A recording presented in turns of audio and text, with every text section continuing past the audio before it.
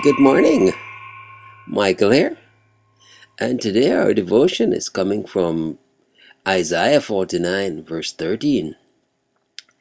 But to give it a little bit of a context, would like to read Isaiah 5 to verse 7, give a bit of commentary on verse 7 before we get to our index verse.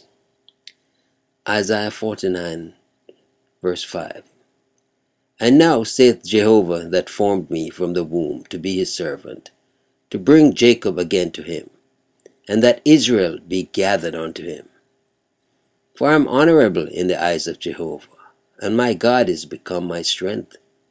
Yea, he said, it is too light a thing that thou shouldest be my servant to raise up the tribes of Jacob, and to restore the preserved of Israel.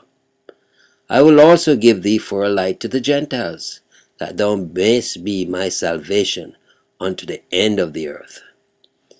Thus saith Jehovah, the Redeemer of Israel, and his Holy One, to him whom man despiseth, to him whom the nation abhorreth, to a servant of rulers. Kings shall see and arise, princes, and they shall worship, because of Jehovah that is faithful, even the Holy One of Israel, who hath chosen thee.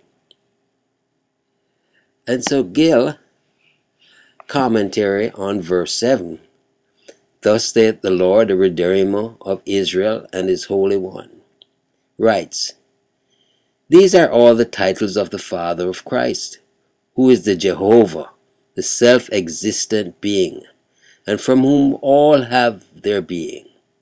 The Redeemer of Israel, being concerned with his Son in the redemption of his people, and in the contriving and settling the method of it, and bringing it about, and his Holy One, or the Holy One of Israel, the sanctifier of them, together with the blessed Spirit, who speaks the following words, not to the prophet Isaiah, or Eben Ezra, nor to the people of the Jews, as the Tagrum, Jarachi, and Kimchi, but to Christ, to him whom man despiseth, whom the Jews despised because of the meanness of his descent, parentage, and education, because of his doctrines, disciples, and followers, and because his kingdom was not of this world, and came not with observation, or whom a soul despiseth,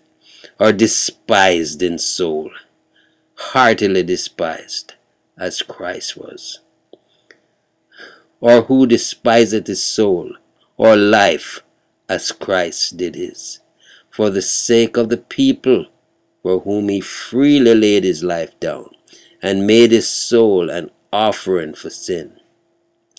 To him whom the nation abhorreth, and made his soul an offering to him, to him who this nation abhorreth. The nation of the Jews abhorred Christ, his person, doctrine, and miracles. They hated him, and would not have him to rule over them. They persecuted him, and sought to slay him, and at last delivered him up to the Romans to be crucified, to a servant of rulers, of Jewish rulers, in subjection to them, being made under the law of Gentile rulers, paying tribute to Caesar, and when scourged by Pilate, and crucified by his order, which was the usual death of servants of slaves. But though he was so ill-used, despised, and abhorred, he is encouraged by his divine Father, and great glory and honor are promised him. Kings shall see and arise, princes also shall worship. They shall see the glory and majesty of Christ, and rise up in reverence of him, and fall down before him and worship him, which has had its accomplishment in parts in Constantine, Theodosius, Valentinian, and other Christian princes, and will have a further fulfillment in the latter days. Because the Lord, that is faithful. Wow, let's get to our index verse, which is verse 13, and it's subheaded, A Mountain Choir. Sing, O heavens, and be joyful, O earth, and break forth into singing, O mountains. For the Lord hath comforted his people, and will have mercy upon his afflicted. So he comments, So sweet are the comforts of the Lord, that not only the saints themselves may sing of them, but even the heavens and the earth may take up the song. It takes something to make a mountain sing, and yet the prophet summons quite a choir of them, Lebanon and Syrian, and the high hills of Bashan and Moab.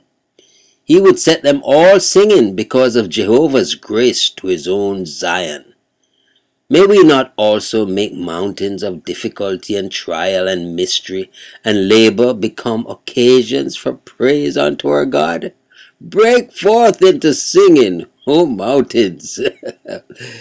This word of promise that our gods will have mercy upon his afflicted has a whole peal of bells connected with it. Hear their music, sing, be joyful, break forth into singing. The Lord would have his people happy because of his unfailing love. He would not have us sad and doubtful. He claims from us the worship of believing hearts. He cannot fail us.